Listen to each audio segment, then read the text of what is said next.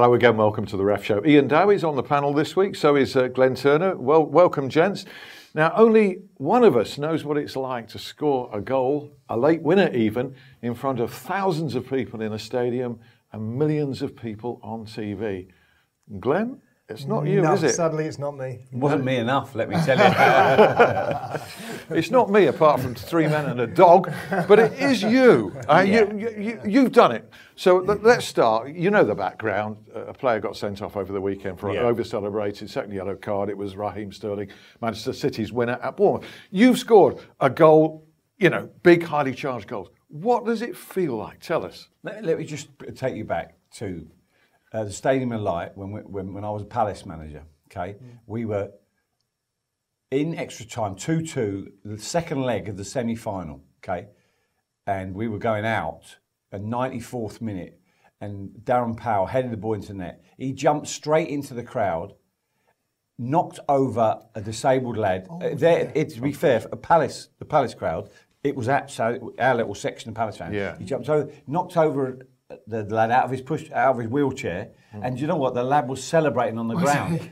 What he didn't mean to do. It's just actually, my view is that's the euphoria game. You take that away, you're going to lose it. Now, I don't think in this instance he jumped out. He went into the crowd. You can't condone what goes on, and I understand you have to manage it. My view is I think he gets it badly wrong, very badly wrong. What, the referee or the player? No, I don't think the player gets it particularly wrong in terms of that. I think the referee. I feel a bit for Mike Dean because he's been vilified for the decision, and maybe his hands are tied. But I just think he needs to understand. We'll bring Glenn in. But did you ever run into the crowd when you scored big goals in your career? And you did. Yeah. You did. Yeah. Did you get caution for it when you ran into the crowd? Never. No.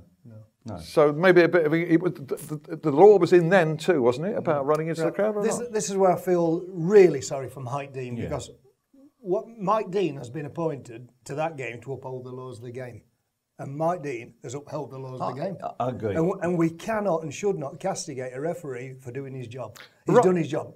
I think what we need to look at is the law. I think the law is wrong when you say you have to caution a player for going into the crowd. I can't. It can cause safety. It can cause safety issues. In fairness, it can cause safety issues. Just taking your shirt off cause safety issues. I was going to come on to that. I'm glad you've said it. I'm glad you've said it. I mean, listen. Who doesn't love the fact of Ryan Giggs when he takes his shirt off for that unbelievable goal and spinning around his hairy chest around around? You know, it's just sheer joy unabandoned. You see, the farce of that particular law as well, Ian, is players get cautioned during the course of a game for taking the shirt off. What do they do at the end of the game? No. Take the shirts off and swab them. Yeah, they do. Yeah. That's a great point. No, yeah, it is a farce, yeah. It's part of the spectacle of the game, but it's also a trade-off by a player who must know that if he does it, he's going to get a yellow card. So it's utter stupidity if it's the second one, because you know you're going to go. I take the point that I think Ian's making. You lose your mindset, don't you? Similarly, if you run into the crowd, I know you can lose your head at that moment, but he knows. He's not thinking. Does he not know? Listen, you can take it back right to your children, and you buy them a present at Christmas that you know they can go. They're not thinking about what they've done. At the same time, he's forgotten that he's been booked already when he's celebrating a goal. That's my view. Now, I fundamentally agree with what you're saying. I think I really like Mike Dean, by the way, and as a person. I get on great with him. I just his hands are tied too often.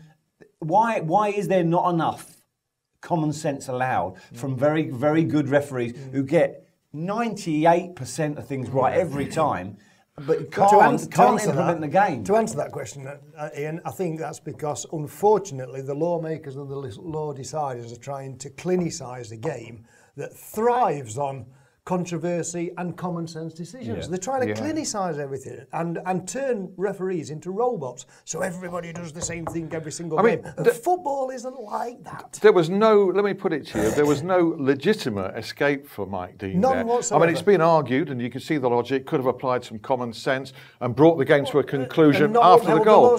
But he had time left, and there would have been an uproar had he not kicked off again, because people have said, well, where's the time been added? But there's another angle to this as well that we've not talked about. I think also some negativity has come Mike Dean's way because of What about the Swansea game? Yeah. Jordan Ayew scores, second goal for Swansea. What does he do? Straight into the crowd. No action taken against him. So everybody goes, well, let's see, there's a common sense referee. No, sorry, there's a referee who hasn't upheld the laws of the game. Yeah. Do you know what's interesting? I mean, it's a bit of a sideline, but it's a great point. There's a record called Perotti, the referee, did the Milan-Cagliari game last night, and I did it. And the video review is available. Yeah. He never once went to the video review, and there was a couple of controversial moments. He reffed the game absolutely magnificently. Yeah. Booked lads for diving, penalty incident. He got it absolutely bang on. Yeah. Now, I think what the trouble is, and I've been involved with the Confederations Cup where they've done the video review, and it took long. And I still think maybe once or twice they got it wrong. I'm not sure it's going to be that good in certain. I really believe in it. I really believe in the whole situation. But I'm saying he had it last night. He never used it. He refereed the game magnificently. That's great to hear. It's another conversation for another day, and it will surely come. Just to top and tail Bournemouth, Man City, and Mike Dean's game. There was another incident there. Well, probably 2 or 3. But Nathan Aki, only a yellow card for tripping Jesus, who was through on goal. Should have been red. Yes. Yeah. Easy, right? Okay, Michael Oliver, and this was your game on RefCam. Manchester United 2, Leicester 0. Quoting you, the man of the match was the referee. I thought Harry Maguire had a great game, but I thought the referee had an equally good game as well. You described his performance as massive, Michael fantastic. Oliver. I thought he had a fantastic game at the weekend. Not least because there were 2 handball shouts for within Manchester United. Seconds. Well, 2, 3, 4, 5 seconds of the most of each other. One he turned down correctly, second one he gave correctly. Fabulous piece of refereeing. Okay. To turn down United a penalty kick at Old Trafford, only to then a few seconds later give one correctly. I'm not saying he gave it because he turned the first one down, not saying that at all. He gave 2 decisions because they were correct. Okay. Very, very good performance, Michael. And was rewarded, I suppose, for the bravery of the first one, or being correct for the first one. You had a different view of the 2 assistants at Old Trafford. And I'm sorry that this has become a bit of a theme for me over the past year and the early part of this season.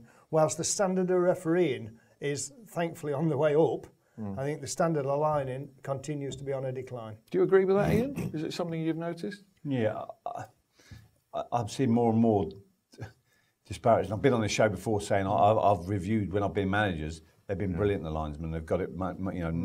I think this certainly they're getting quite badly wrong. And there's nothing worse when there's not a lot of movement in the game. Is they're the ones you should be getting right? I think. Right. You know what I mean? Absolutely. It's very difficult that split second one. Yes, isn't it? The one where it gets humped from centre half and the opposing defender is coming out, the centre forward's going through. They're difficult. Yeah. But when the player in an offside position is stood still, my word, we should be getting not 99% of those right. We should be getting the whole lot correct. They don't come any easier than that.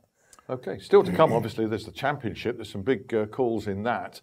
And some big games, of course, in Sunday's action in the Premier League, which we'll talk about. And a referee having to step in very late into the biggest game of the weekend. Yeah. But before that, let's maybe have some words you never thought you'd hear Glenn Turner say. There's a couple of referees who are criticised quite regularly here. And our panel think for the right reasons. You know, they'll say if it's a good performance and if it's a bad. Lee Mason is the first name I'll throw at you. Spurs 1, Burnley 1. I've got written down 2 words, clean sheet. Yeah. There wasn't a single caution, anything. No. That might not be right, of course, but in this case, he's come through without. Yeah, although the next referee that we're going to come to talk about, I think there's an even brighter light shining upon him at the moment, because if there's an Achilles heel still for Lee, it's his lack of pace. And that does give me a real concern. At what point are we going to call it a day, Lee? Because I'm sorry, mate, you haven't got that burst. Not for me. On last season, he wasn't good enough. He's not for me. No, I'm not being rude. No, and I've known Lee 20 years, perhaps. Lovely, lovely lad. This is not personal at all. But there comes a point where you've just got to say, I can't do this anymore. Not at the pace this game is. Right. The most criticised referee by you, certainly for you are the ref, has been John Moss. Yep. Okay. So can I redress that balance? Yes, please. Chelsea 2, Everton 0 was his game at the weekend. Fantastic. Particularly the second Chelsea goal. What an advantage. What an advantage played by John Moss. And I'll take it back even further. 2 games back to back. Well done, John Moss. Can I say it? Well done, John Moss. Well, I think it might even be 3, actually. Is it 3? I think it's 3. I'm sorry, John Moss, it's 3. There you are. It's praise from going. That will continue if this referee continues in that way. We only call it as we see it, Alan. There's nothing personal in anything that we say. No, Nothing. indeed not. Glenn, thanks very much. And Ian, do join us for part 2 of the Ref Show. We've got that big Liverpool-Arsenal game and a big score as well. It turned out to be West Brom, Stoke, Watford, Brighton in the Championship. Sheffield Wednesday, crikey, they should have been playing against a 10-man Burton, shouldn't they? We'll talk about that incident and one that I saw in Barnsley, Sunderland. Plenty more as well. Join us for all of that.